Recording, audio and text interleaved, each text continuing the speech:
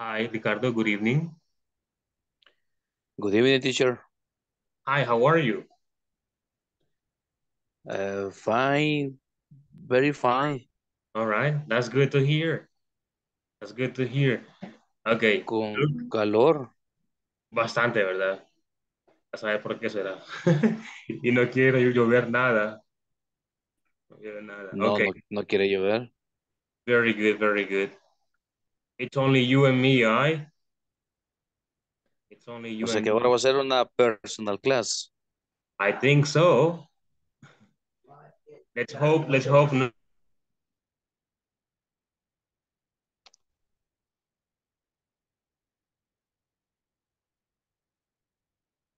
Sorry, man. I was doing something here. Okay. Informarle que mi cámara estará un poco apagada porque no estoy en mi casa. El día de ayer tuve conexión malísima en mi casa y aún persiste el problema, entonces estoy en otro lugar y casi no se ve muy bien en este lado. Así que estaré un poco así y así, ¿ok? Yes. All right. We're gonna start. Are you ready? Yes, teacher, estoy listo. All right. Excellent. Excellent. Do you remember last class we were talking about count and non-count nouns? ¿Recuerda los contables y no contables? Do you remember a little bit? ¿Te recuerdas un Mm, poco de eso? more or less, yes. More or less. Okay, let me give you a quick review. Un repaso un poco rápido para que refresquemos la memoria con esa parte. Hablamos de los count nouns. Acá Los está. count nouns teníamos dijimos book, books, face, faces, watch, watches, friend, friends, clinic, clinics, table, tables. Exactly, exactly. Así es. Luego los non-count nouns, dijimos que eran all liquids, todos líquidos. Ajá. Yes, yes, muy bien, muy bien. Prácticamente los count nouns are objects, animals, and things that we can count. Son cosas que podemos contar. En el caso de los non-count nouns, bueno, ya veremos esa parte. Pongamos un ejemplo acá. Tenemos desk, que es de escritorio o pupitre. Laptop, computadora portátil. Plural sería laptops, dos o tres. Laptops, ahí está. Y aquí el micrófono que está un poco, bueno. Botella, pongamos botella acá. Bottle es botella, bottle. Botellas serían botellas, sería bottles con S. Vamos a ver acá. Disc es disco, sería discs en plural, discs. Ok, Ujú. ahora repito. Los count nouns son cosas que se pueden contar, que podemos decir uno, 2, 3, 4, 5, 6, etcétera. En el caso de los non-count nouns, son cosas que no se pueden contar y no usan ningún plural. ¿Ok? Ayer dijimos que eran all liquids, todos los líquidos aplican, ¿ok? Café, leche, coffee, milk, juice. Dinero, Oh, también aplica dinero, que no se puede contar la palabra dinero, juice, etcétera. Hay muchos más, ¿ok? Todo líquido no se puede contar, ningún líquido se puede contar.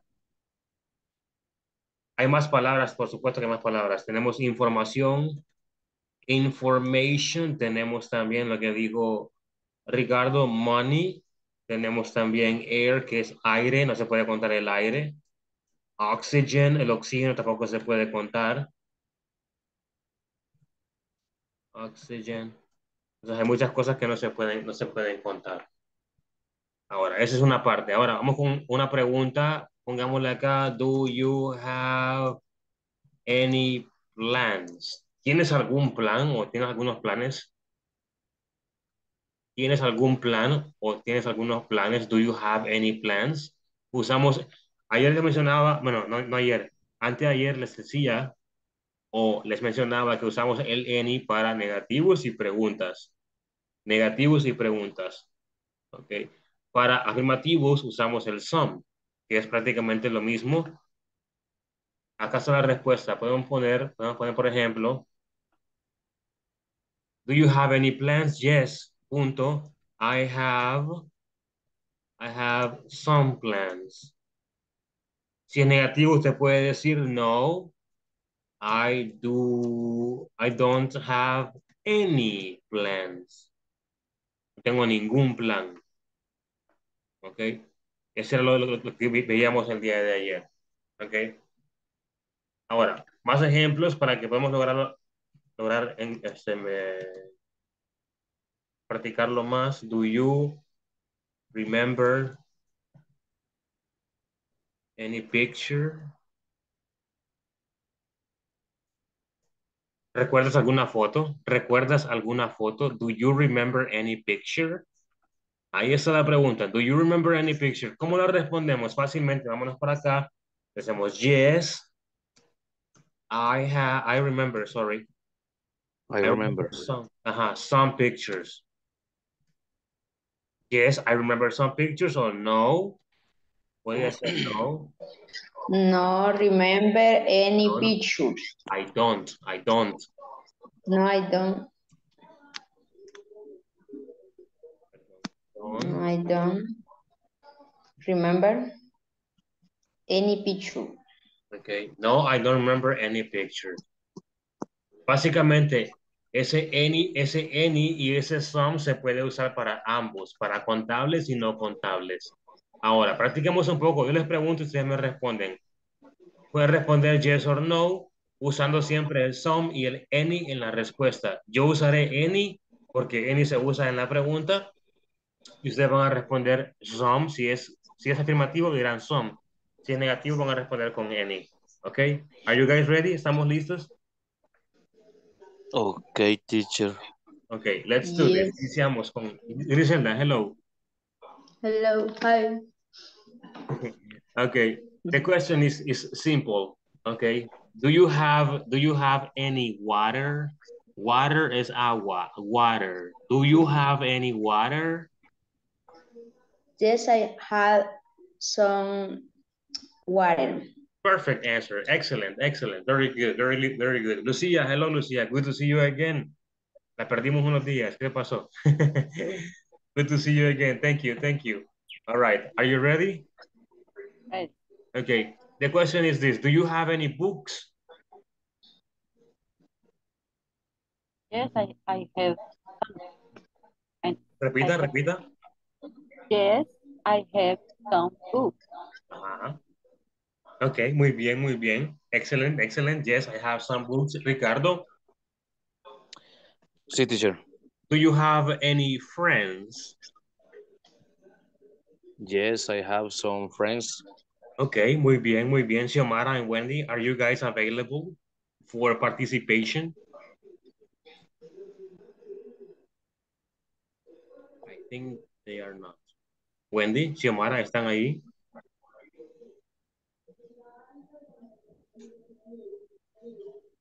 Creo que no. Ok. Informaba a Ricardo que estaré con cámara apagada porque no estoy en mi casa. Tuve unos problemas de internet el día de ayer y el día de ahora también. Entonces me he cambiado un poco de domicilio y acá donde estoy está un poco inadecuado para poder proyectar la cámara. Entonces, además que la conexión es un poco lenta, entonces eso podría afectar un poco. Vaya, ahora, seguimos acá entonces con la práctica. No está ni Xiomara ni está tampoco Wendy. Pero vamos directamente para acá esta parte. Muy bien. Let's start. Let me see. Fish for breakfast.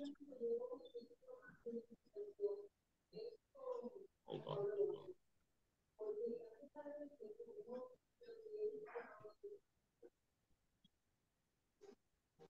Ok, vamos acá. Dice acá, by the end of this class, people, are you with me? Están conmigo, sí, ¿verdad? By the end of this Yes, class, teacher. you will learn about common breakfast food in different countries. Additionally, you will practice a conversation which illustrates some cultural differences in food. Let's take a look at this and we're going to practice a little bit about it. All right, let's go for it.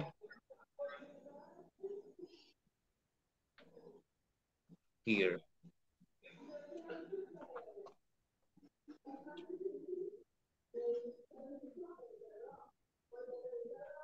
Hi everyone. In this class, you'll learn about common breakfast foods in different countries. Additionally, you'll practice conversation which illustrates some cultural differences in food. Let's get started by learning what people in the US, Japan, and Mexico eat for breakfast. What do you have for breakfast? The US. Eggs, bacon, toast with butter, orange juice, coffee, jam, jelly. Japan. Fish, rice, soup, pickles, green tea. Mexico. Eggs, beans, tortillas, fresh fruit, sweet bread, coffee with milk. So what do you have for breakfast? Nick, Okay, let's go back here and let's take a look at the vocabulary we got. But let me see if I can show something different here. Hold on.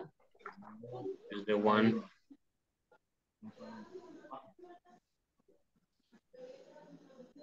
Let's just get it a little better here.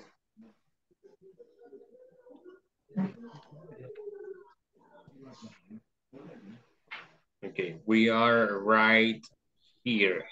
Remember this food? We're talking about this food, right? Now we're here talking about this one. Right here. Okay. Snapshot, we got this. What do you have for breakfast? Breakfast is desayuno, okay? Tenemos acá three different countries, tres países diferentes. Tenemos Estados Unidos, Japón y México. The US, Japan, and Mexico. The common breakfast or the average breakfast in the US is eggs, bacon, toast with butter, orange juice, coffee, and jam and jelly. Now, do you have any questions about the first one, about the US? ¿Alguna pregunta sobre Estados Unidos? Eso de último, ¿qué significa? Jam jelly. Jelly. ¿No saben qué es jelly? Jelly. Gelatina. Ah, gelatina. Yes. Mhm. Jam or Jam jelly? jelly. Jam or jelly. Cualquiera de las dos se puede usar. Cualquier jam or jelly. Ah, ok. Exactly. Jam or jelly. Muy bien. Jam. Bueno, igual, repetiré. Eggs, huevos, bacon es tocino, toast with butter es tostada con mantequilla, Mantequilla. orange juice, jugo de naranja, coffee, café y la gelatina que tenemos, okay? Let's go with Japan. Japan, we got fish, rice, soup, pickles, and green tea. ¿Alguna pregunta de esos 6 que están acá? No, 5. Sí, el cuarto no, Pickles. no. Pickles, pepinillos. Pickles. No parece, Pepinillos. no se ve acá. Pepinillos. Pero no se ve acá los pepinillos. Ok, fish, pescado. Tenemos rice, que es arroz. Soup es sopa. Pickles es pepinillos. Y green tea es café verde. Ok, aunque Té verde. perdón, té verde. Exactly. Yes, thank you. Ok, muy bien. En el chat le he puesto una palabra que es muy confusa. Ahí la pueden ver en el chat, que se parece a sopa. ¿La pueden ver o la logran ver? Sí. Se parece. Okay. Eso que está ahí es Soap. jabón. Se pronuncia, se dice soap. Soap. Y sopa se dice soup. Se parecen bastante. Sopa, soup. Soap. Exactly. Okay. So. What do we have for breakfast in Mexico? Okay, acá está lo que tenemos en México. Tenemos eggs, beans, tortillas, tenemos fresh fruit, sweet bread, coffee with milk. Es muy sencillo, huevos, frijoles, tortillas, fruta fresca, pan dulce. Yes. And coffee with milk. Café con leche. Okay. And what do we have? Vamos acá a...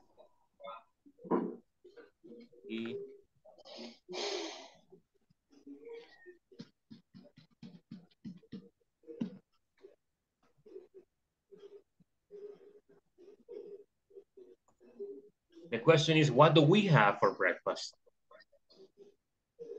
What do we have for breakfast? Es la pregunta. People, what do you have for breakfast? ¿Qué comemos nosotros en el desayuno? Exactly. What do you eat? Tell me. Let's brainstorm about the vocabulary. We eat eggs, yes. What else? ¿Qué más? Beans. Beans. Okay, I eat beans too. What else? Coffee. Okay, coffee. Pongamos coffee de un lado y comida de otro Bread. lado. Coffee. Bread. Pongamos acá bread. Juice. Primero comida, después la Bread. bebida. Para que sea otro estilo diferente. Chicken, dicen chicken. Okay, chicken, cheese. Plantains, eat plantains in the morning. Cream. Cream, yes. Plátanos está plantains. ¿Qué más comemos en el desayuno? What else do we have for breakfast? Eggs, beans. Milk. Okay. Eggs. Tenemos cheese.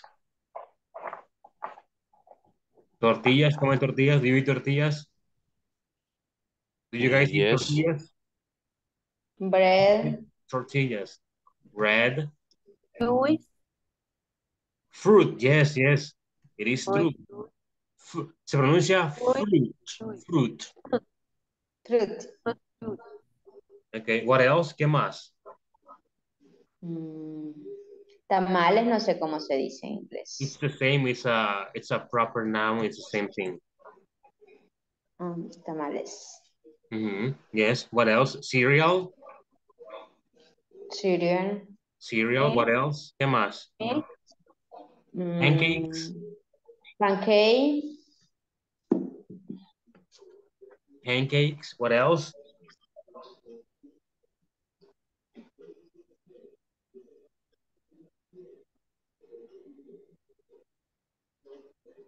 Ok, muy bien. Vamos con bebida. ¿Qué bebemos en la mañana? What do we drink in the morning? Coffee, milk, what else?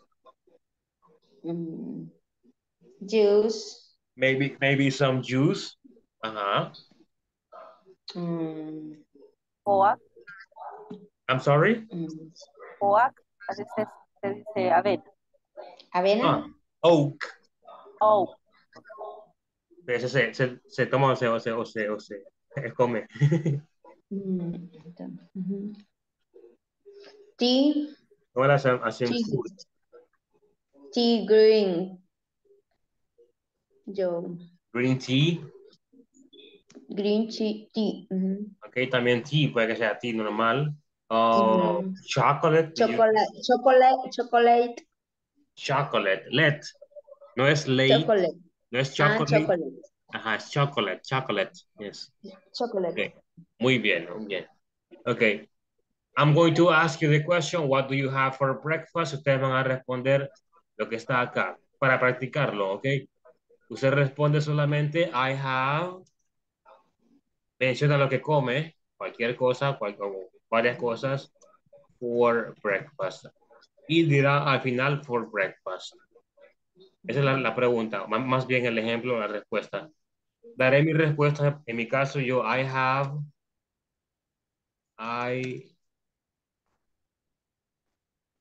beans and rice with cheese and plantains.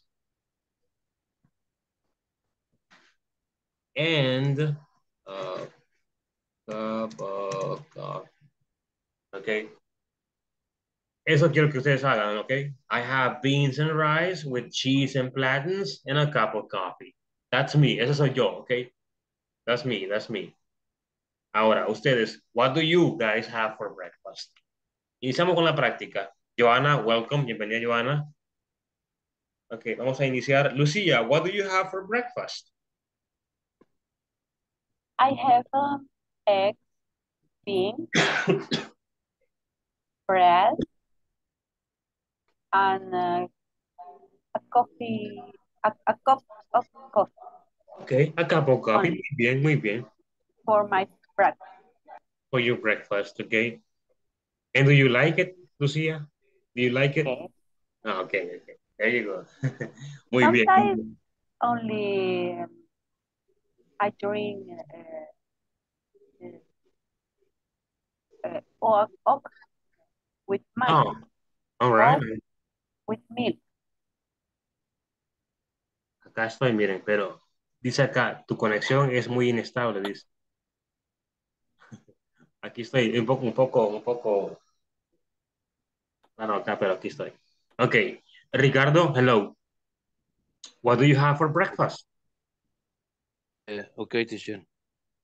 I have 2 eggs, plantain with cream, and a cup of coffee, Right.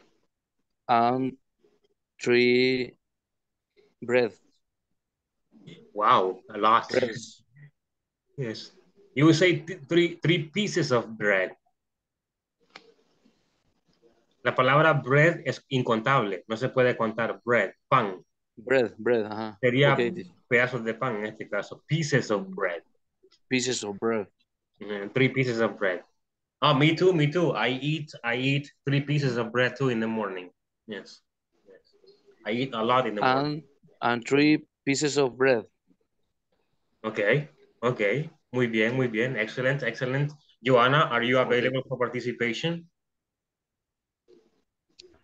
Yes? Okay, she's there. What do you have for breakfast, Joanna? I have beans and cheese and bread and a cup of coffee for breakfast. Excellent, excellent, excellent. Very good, nice. Griselda, you're the last one. You're the last one. What do you have for breakfast? I have beans, some plátanos, no sé cómo se dice, plátanos. Platans. Platans, some fruit. I drink juice, tea, or some water. Some water, okay. I cannot drink water in the morning. Beber agua en la mañana, después de eso, de desayunar, no. Está feo. Yes. Okay. I have a friend that in the morning, for breakfast, he drinks a Coca-Cola. But it's my friend. Okay, muy bien. Wendy, Yanet, Osiomara, are you guys available? Is either of you available? No, creo que no están disponibles. Wendy, Xiomara, ¿escucha? Creo que no. Ok, muy bien, muy bien. Pero no podía encender el micrófono. Ah, ok, pero ahí está. Ok, muy bien. Can you participate? ¿Puede participar, Wendy?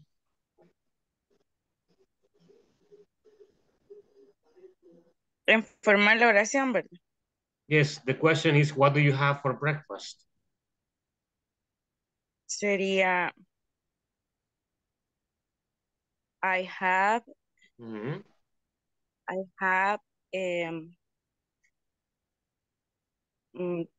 chicken. I have chicken.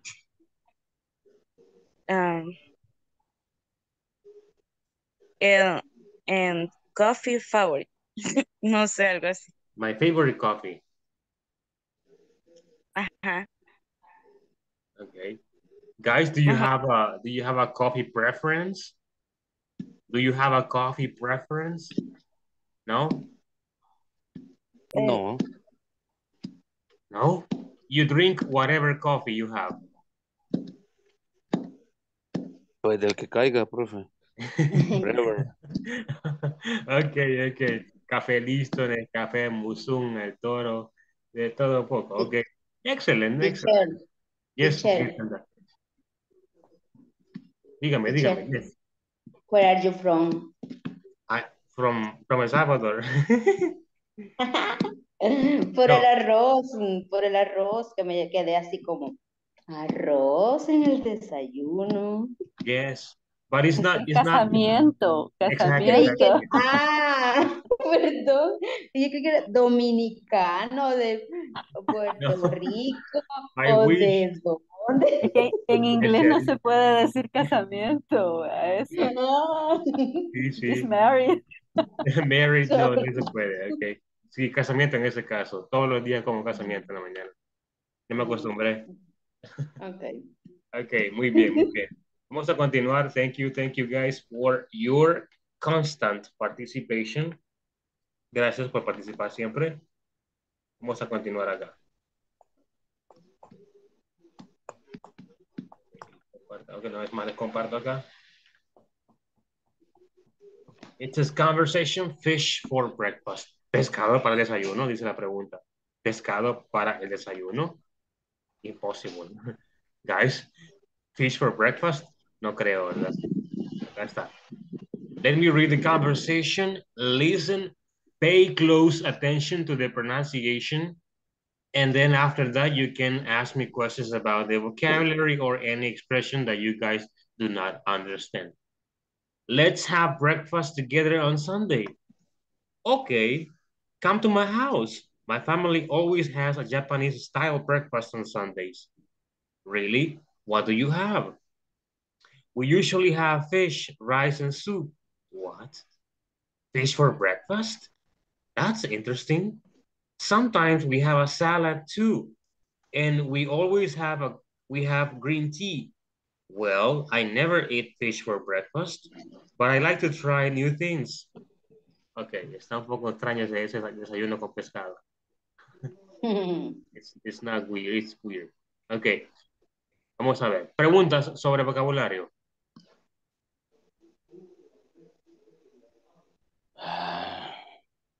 ¿No? ¿Estamos bien? Ok. Ricardo y Grisela, ayúdenme, por favor. Practiquen. ¿Quién inicia? You. Usted inicia. Okay. Let's have breakfast together on Sunday. Okay. Come to my house. My family always has a Japanese style breakfast on Sundays. Really? What did you have? We usually have fish, rice, and soup. Fish for breakfast? That's interesting. Sometimes we have a salad too. And Well, we always have green tea. well, I never eat fish for breakfast, but I like to try new, New things. new things. I like to try new things. Let me help you with the pronunciation. El verbo break que está acá, break es romper o quebrar. Ah, Y fast es rápido o veloz o el verbo ayunar, de ayuno. Es como okay. romper el ayuno, sería, ¿verdad? Desayuno. Pero en Okay. este caso no se dice break, se dice break, breakfast, con E, Okay. breakfast. Breakfast, okay. Así que si dicen breakfast, pueda que sea aceptable breakfast, pero es mejor decir breakfast. Okay, Breakfast. breakfast. También tenemos acá uno que, soup, soup. Sopa es Soup. Soup. Soup. soup, ajá, soup. Okay. Me confundí con jabón entonces, profe. Exactly. Soup, Pescado, arroz perdón. con jabón y jabón. Exactly. Todavía no como jabón. All right. Démosle vuelta. Ricardo que inicie y luego sigue usted.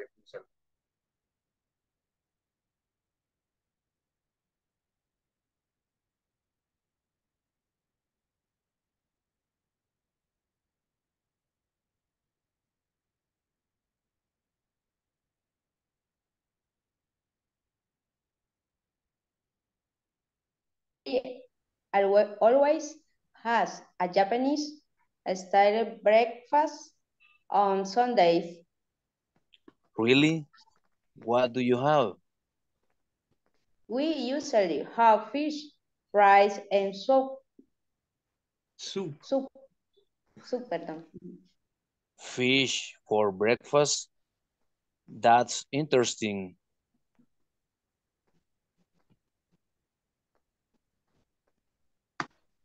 Sometimes we have a salad too, and we are always have green tea. Well, I'll never eat fish for breakfast, but I like to try new things. All right. Thank you very much for your participation, Joanna and Lucia. Please, the stage is yours.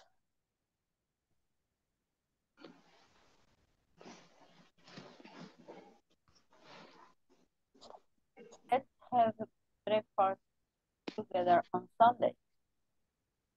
Okay, come to my house. My family always has a Japanese style breakfast on Sunday.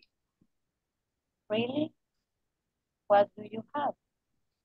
We usually have fish, rice, and soup. Fish for breakfast? That's 10. Sometimes we have a salad too, and we always have green tea. Well, I never eat fish for breakfast, but I like to try new things. Okay. Let's change the roles, Lucia and Joanna. Cambiamos el rol. Okay, go. Let's have breakfast together on Sunday. Okay, come to my house. My family always has a Japanese style breakfast on Sunday. Really? What do you have? We usually have fish, rice, and soup. Fish for breakfast? That is interesting. Sometimes we have a salad too, and we always have green tea. Well, I never eat fish for breakfast, but I like to try new things. Okay, but I like to try new things. Let me see if Wendy can practice. Wendy, can you participate right now?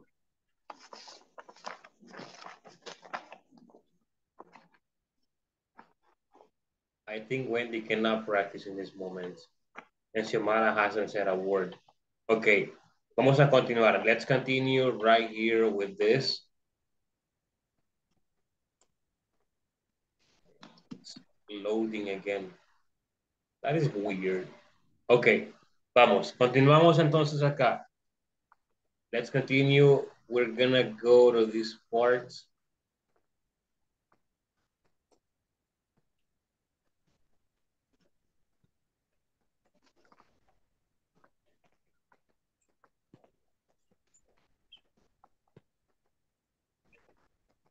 Okay, we're here.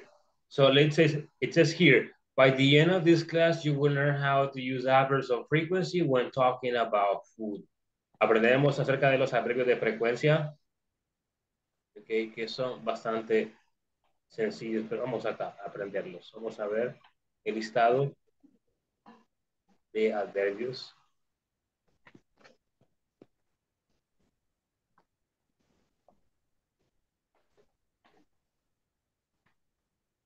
Let's go, let's do this. Vamos a ver qué carguemos.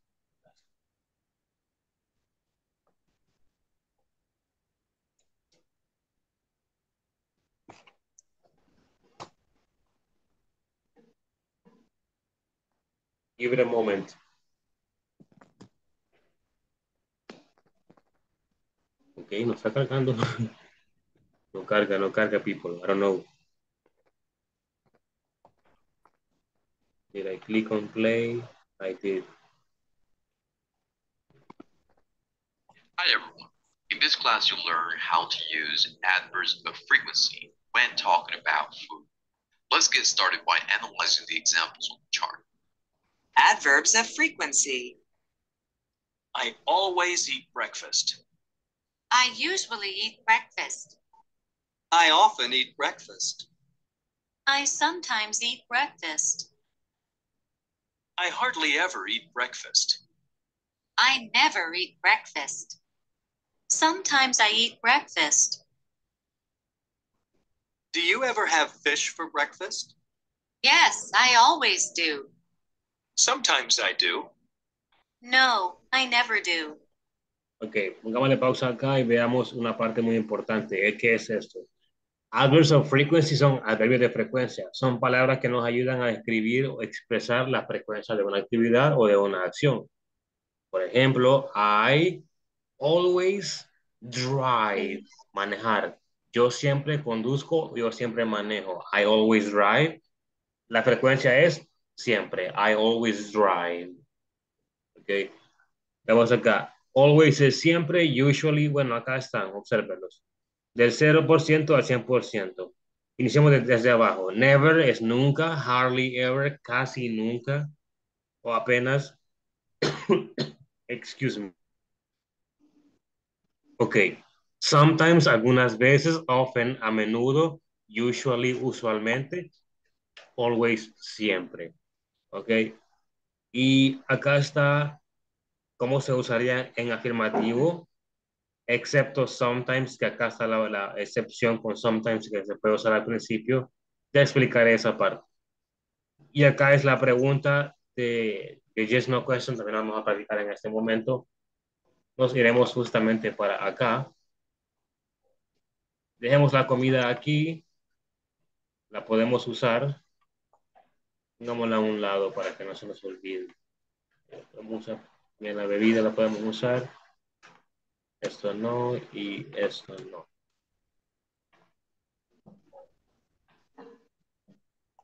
Ok, déjenme les coloco acá primeramente los adverbios de frecuencia. Son bastantes. En el libro aparecen unos cuantos, pero acá les vamos a traer unos cuantos más. Always, usually,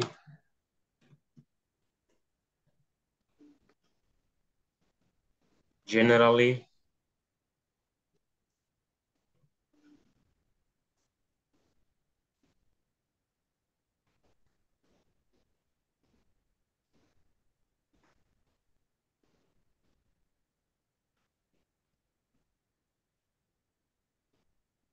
often, frequently, sometimes,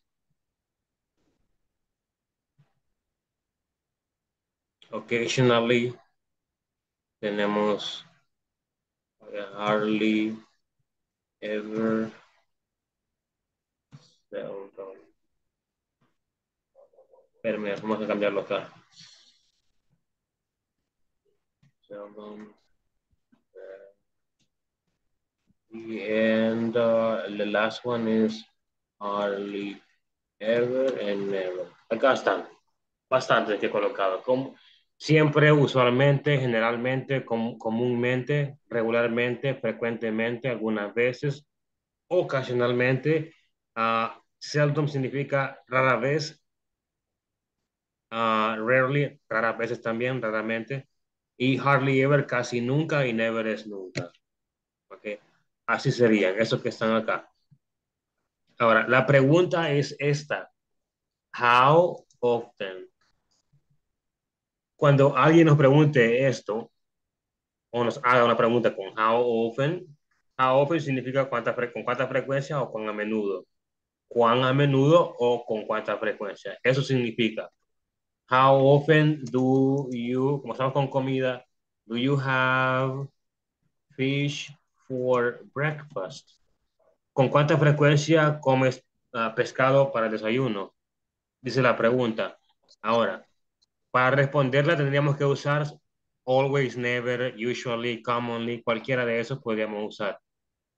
Usemos acá, la respuesta sería I occasionally have fish for breakfast. I occasionally have fish for breakfast. I occasionally have fish for breakfast. Ahora, una pregunta más. Let's continue. How often does Mauricio have a can of soda? A can of soda, una lata de soda, una lata de gaseosa. Eso significa una lata de gaseosa. ¿Cuán a menudo Mauricio toma una soda? La respuesta sería excuse me, ponemos he acá y elegimos rarely.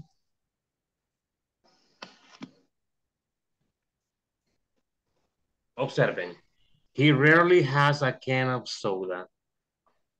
Observen la posición del adverbio, está justamente después de la persona o después del sujeto. Y esa es la posición correcta. Justamente en medio de la persona y del verbo. O después de la persona o grupo de personas. Ok.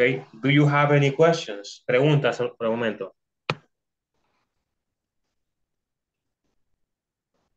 More questions? ¿Más preguntas? Pronombre, el orden de la estructura es primero el pronombre, luego el adverbio de frecuencia y se puede apoyar con otro verbo o con otro verbo auxiliar, ¿es verdad? No, ese es el verbo base de elaboración. No hay ningún auxiliar acá, no hay auxiliares. Solamente tenemos el adverbio de frecuencia solamente. No hay ningún auxiliar acá. Bueno, sí, en la pregunta tenemos el do, pero ahí eso es la pregunta. Let me give you more questions, más preguntas. How often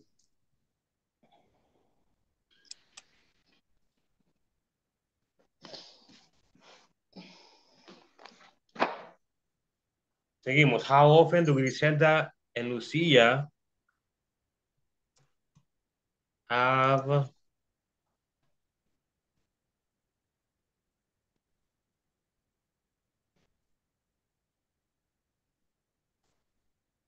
okay, observen. How often do Griselda and Lucia have chicken for breakfast? ¿Con cuánta frecuencia Griselda y Lucia comen pollo para el desayuno? Dice la pregunta. Ahora, ¿cómo respondemos la pregunta? Can you please help me, guys? They are Rarely. ¿Qué sigue después de they? Are. They're rarely. El auxiliar. Sigue el adverbio. El adverbio. Como dijo Lucy, rarely. Oh, pero tenemos rarely arriba ya. Ya tenemos rarely arriba, ya hay que poner otro. Pongámosle, pongámosle hardly ever. Casi nunca. Hardly ever. Okay, hardly ever. Have. Chicken for breakfast. Ahí está. They hardly ever have chicken for breakfast. Ok. Ahora, practiquemos las preguntas. Yo pregunto, usted responde. Y luego ustedes van a preguntar y se van a responder entre ustedes mismos. Ok, iniciamos con Joana. Sí. Seguimos con la comida, ok. The same question. How often do you have fruit for breakfast, Joana? How often do you have fruit for breakfast? Sería I always.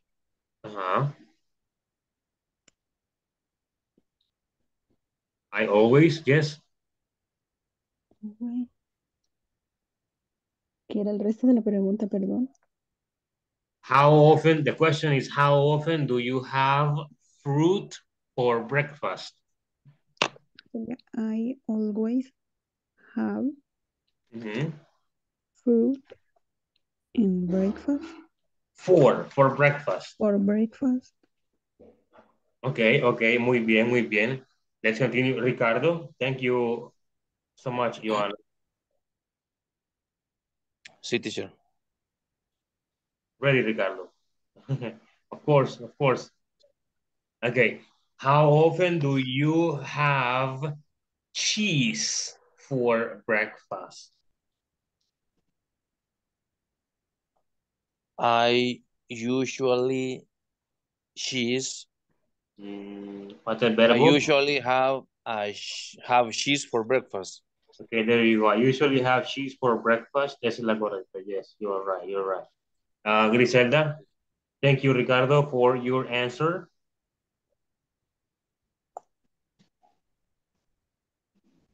Griselda, ready? Yes. Okay, muy bien, muy bien. Let me ask you the question. How often do you have pancakes for breakfast? Eh, I hardly ever mm,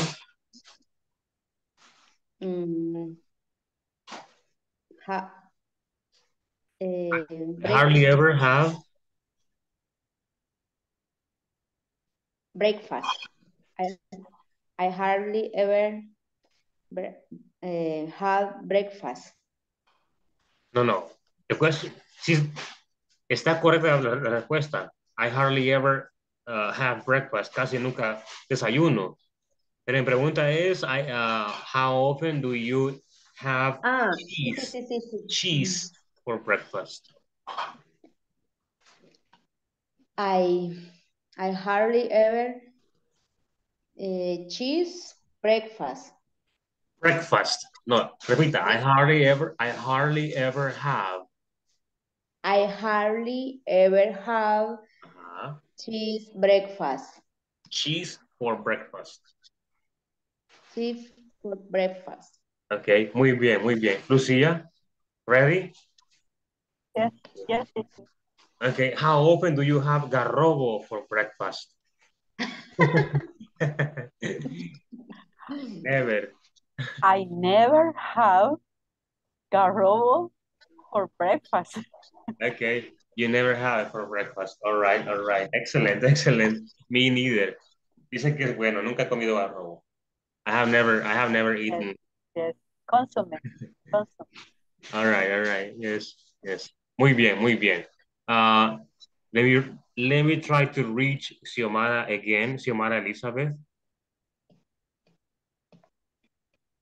She's not reachable. She's not reachable. Okay. Wendy, Janet, are you there? ¿Cuál, teacher? Okay. The question, Wendy, is how often do you have beans for breakfast?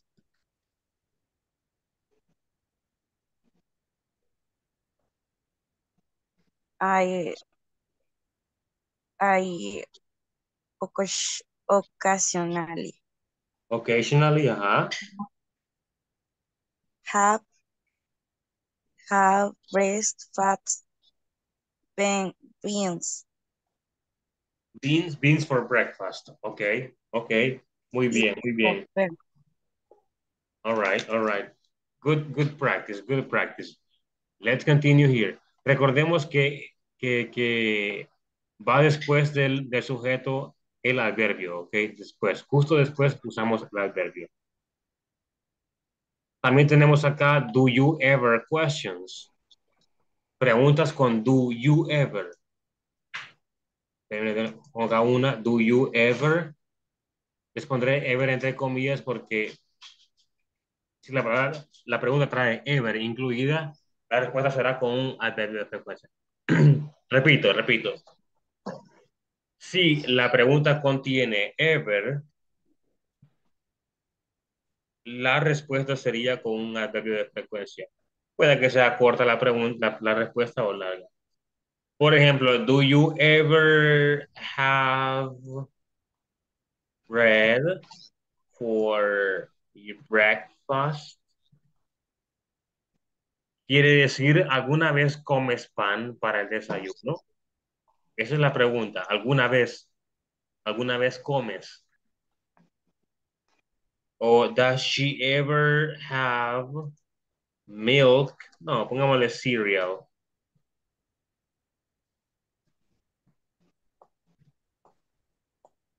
Okay. Does she ever have cereals for breakfast? ¿Come ella alguna vez cereal para el desayuno? Esas son las preguntas. Do you ever, and do you ever con does she ever? Eso que está ahí es la respuesta tendría que ir con yes o no. But I'm going to give you more examples. Ejemplos diferentes, okay? Do you ever call in sick? ¿Sabe qué significa call in sick? Call in sick. Call in sick. ¿Saben qué significa la expresión call in sick? No. No, Significa si uno solo no. reportarse enfermo. Reportarse enfermo. Llamar para reportarse enfermo. En corto, call in sick. ¿Alguna vez llamas para reportarte enfermo? Dice la pregunta. Do you ever call in sick? Pueden responder de la siguiente manera. Yes, I sometimes do. Recordemos que las preguntas de do y el da se responden con I do o no, I don't. ¿Recuerdan? Guys, do you Sí, remember? sí. Ok, acá está, observen. Si la pregunta no contiene das, perdón, si no contiene ever la pregunta, responderíamos solamente con yes, I do o no, I don't. Si la pregunta contiene ever, hay que usar el adverbio de frecuencia justamente después de la persona. ¿Ok? Do you ever call in sick? Yes, I sometimes. Aquí lo pongo. Sometimes do. Ahí estaba el do ya. Yes, I sometimes no. Si es negativo, sería siempre el never. No, I never do. Sería. No, I never do. No, nunca lo hago. Sí, a veces lo hago. No, nunca lo hago. Do you ever call in sick? Pero déjeme dar más ejemplos. Do you ever talk to your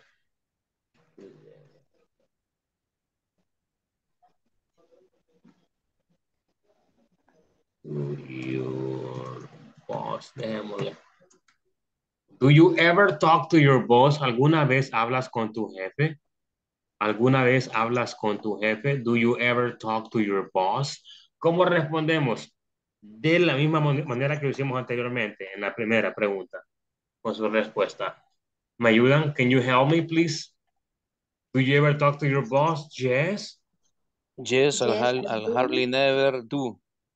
I hardly ever.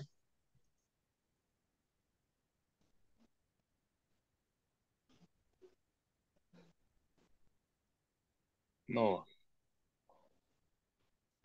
Negativo, ¿cómo sería? No. I never.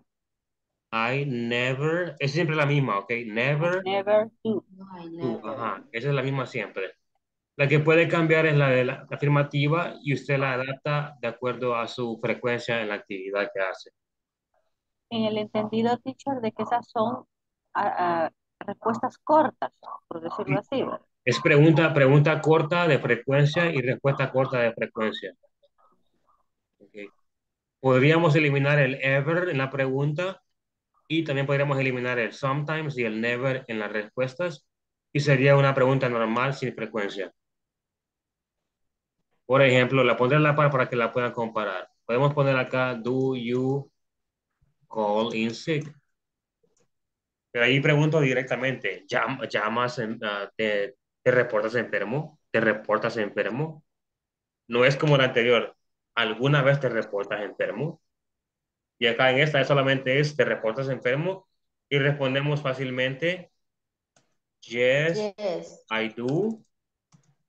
O O no, no, I don't. Ajá, así de sencillo. Sin nada de frecuencia. El ever es la frecuencia. Expresa la frecuencia o implica la frecuencia. Entonces hay que responder con frecuencia en afirmativo y never con frecuencia en negativo. ¿Ok? Okay. Okay. Que practiquemos un poco. Vamos a ver. Lucía, are you ready? Yes. Ok. La pregunta es, do you ever go to the cinema? Yes, I hardly ever do. Okay, yes, I hardly ever do. Okay. No, I did never do. Okay, or no, I never do. Muy bien, muy bien. Excellent, excellent. Griselda, hello. Hi. Listen to this question. Griselda, do you ever call the police? Do you ever call the police? No, I never polish. I never do. I never do polish. No, no. No, I never do. Hasta ahí. No, I never do. No, I never do. Okay. Wendy?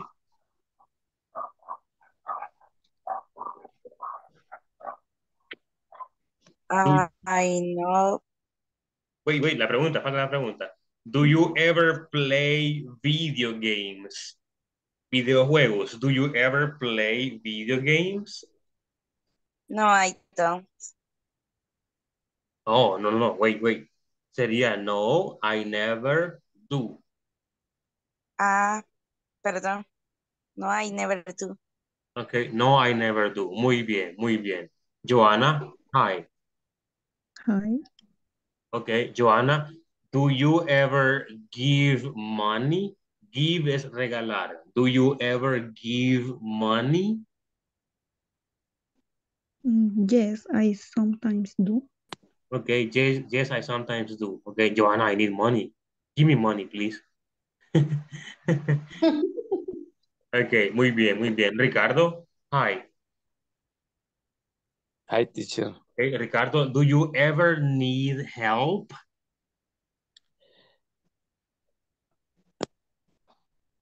Yes, I hardly ever do. Okay, yes, I hardly ever do. Muy bien, muy bien. Ricardo, pregúntele a Lucía cualquier pregunta, dale, a Lucía. A Lucía, Yes. do you ever work in vacation? Yes, I hardly ever do. All right, I hardly ever do. Muy bien, muy bien. Let's continue. Lucía, pregúntale a Wendy. Wendy, do you ever play the guitar?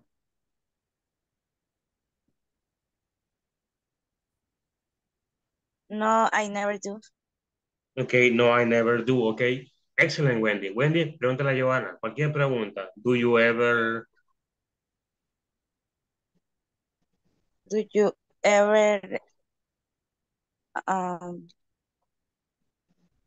a chicken for breakfast?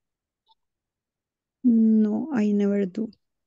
No, I never do. Do you have... La pregunta sería, do you ever have chicken for breakfast? Okay.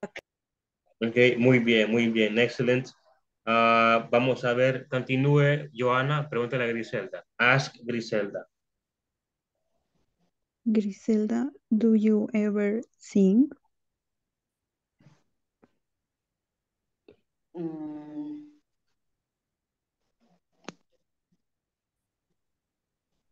Do you ever sing? Yes, do you ever sing? Cantar. Yes, I do. Yes, I sometimes do. Okay, yes, I sometimes do. Muy bien, muy bien. Okay. Okay. Excellent, excellent. The practice is going to be